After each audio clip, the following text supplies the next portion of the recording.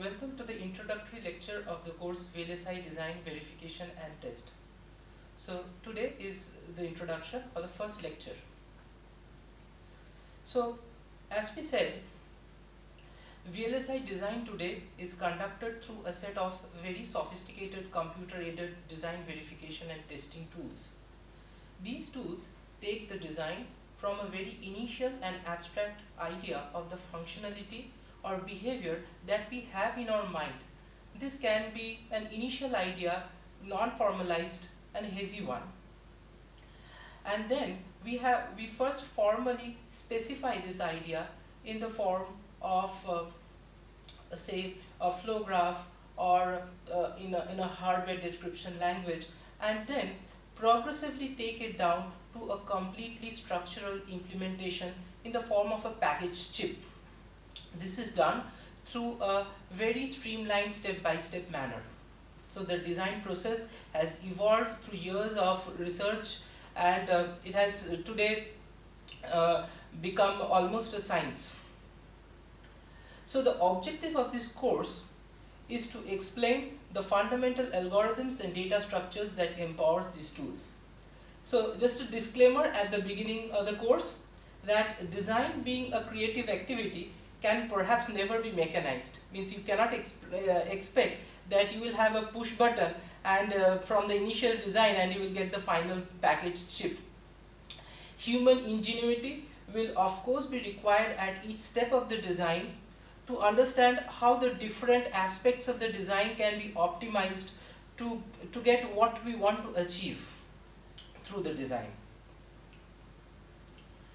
So why computer-aided design? So we were talking that today's VLSI design, verification and test is done through computer-aided tools. So why computer-aided design? The first answer is modern designs are too complex to be developed manually. In the 1960s, we had integrated a few hundred maybe device components on a substrate on the VLSI chip. And we have come today where there are multi-million gates per chip per substrate, and with that we have diminishing cost of transistor. Per transistor cost has diminished drastically over the years. So therefore on one side, because the number of transistors per chip has increased, we have been able to integrate more and more functionalities into the same design, on the same substrate, and hence the design has gone from simple to very, very complex and is almost impossible to be done only or fully by hand. On the other hand, this diminishing cost per chip per transistor has made it possible to devise hardware circuits, to make hardware circuits for possibly everything. So for today we have wearable devices, embedded devices to IoTs, and all these are in essence embedded systems which are integrated into a chip. So therefore the designer's salary and the time to market has become very important here, right? So to save such designer salaries, time to market, we need automated systems, automated algorithms which will take the design from the initial inception to the final package chip, hence CAD. The second important reason is that VLSI circuits are almost impossible to be repaired after the design, after it is designed. It is in hardware, right? So it cannot be repaired afterwards. So therefore there is a need to design almost zero defect designs. We need to create almost zero defect designs, and hence it has to be done through automated tools because humans are prone to errors. There has been larger and larger efforts. The third important reason is that we are trying to consolidate today many functionalities on a single chip, and we are progressively moving towards what is called system on chip, so that everything will be integrated into one chip. Why is this happening? Because it reduces the number of components per chip, it reduces the number of components, so the number of different chips that you require. It enhances performance, faster chips, because interconnection between chips or inter-chip communication will be always slower than intra-chip communication. This also reduces design cost in packaging and interconnection, because you are now packaging many things into a single chip, and it also improves reliability, because now always interconnections introduce errors in between. If you see today, if you see as an example this trend towards SoCs, we can take the example of a mobile phone. Say, today's mobile phones have processors within them. Obviously, a mobile phone will require a processor, and will most probably be a reduced instruction set architecture RISC processor. But along with that, it may need specialized DSPs, digital signal processors, for say voice and image data, and special instruction set catering to signal processing, other different types of signal processing. It will have RF circuits, radio frequency circuits. The mobile device should be able to communicate to the outside world, so it will require RF circuits. It will require analog components. So communication is basically an analog aspect, so therefore it will require analog components, digital to analog converters, analog to digital converters, all within the same chip. But it may require custom digital units. For example, if you need to do high performance encryption, decryption of image data, you may need to design an ASIC within the chip. So ASIC meaning application specific integrated circuits. So we should understand there is a subtle difference of these ASICs with ASIPs, which are application specific instructions and processors. The subtle difference being that although ASICs can have controllers within it, it will not include programmability. Programmability will only be an aspect of ASIPs and not ASICs. Okay, so it can also have MEMS or microelectronic sensors, because it will have different types of sensors, so pressure sensors, temperature sensors, proximity sensors, etc. So therefore, we see today that in our mobile phones today, the same chip includes a lot of functionality together, and may be regarded as a system on chip. And such system on chip, there is a proliferation of such system on chips today, and hence many functionalities are being included. Such designs are very complex, and we need computer-aided design for that. Also, CAD provides a systematic step-by-step design procedure, as we said.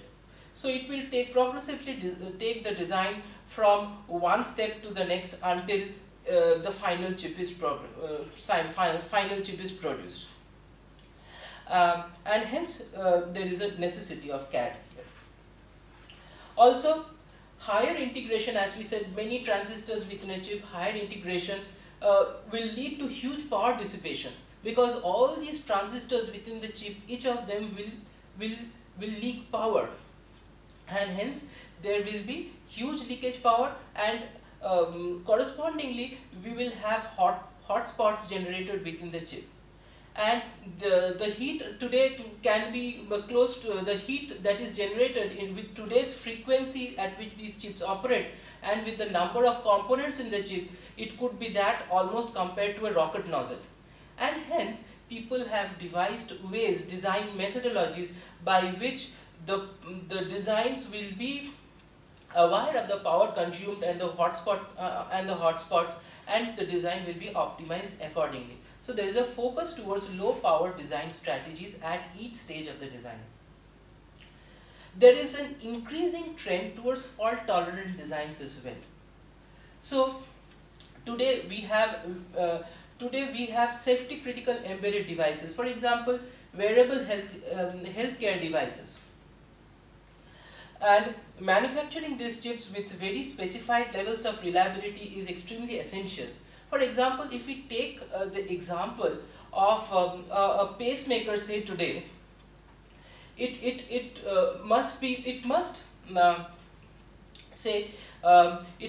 able to respond to very quickly with respect to say a missing heartbeat. So therefore performance is extremely essential in the design of this pacemaker.